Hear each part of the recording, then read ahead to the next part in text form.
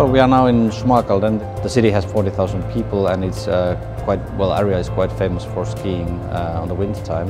The heat is really important for a city like this one that is located on such a mountain area.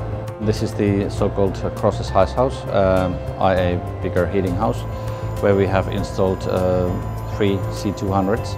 The turbines are new and they're working quite nicely and steadily.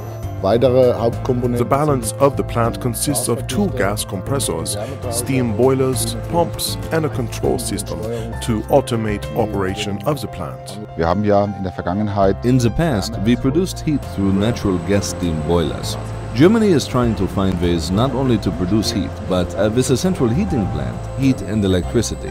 This is a goal we are trying to reach with central heating plants in different areas in Schmalkalden. District heating houses or this kind of boiler houses are needed so that there's a district heating network in the city, and this way the people are connecting their houses to the network instead of having their own boilers in every single house.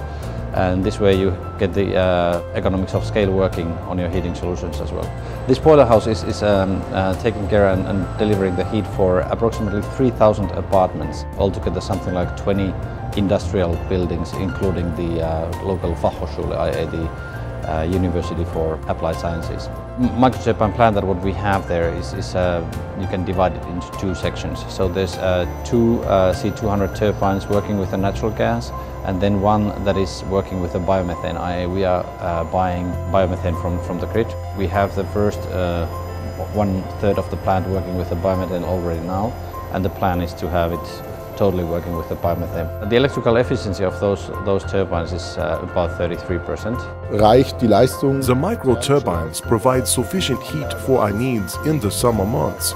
During those months we do not have to run the boilers.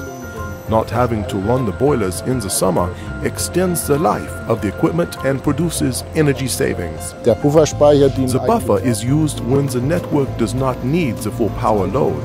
It collects the heat, then gives it back when the heat requirements are higher than the performance of the turbine plant.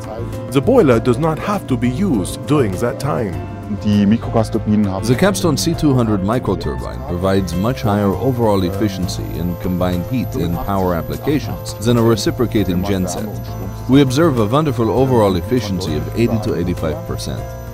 We needed heat, and this system provided that alongside electricity production.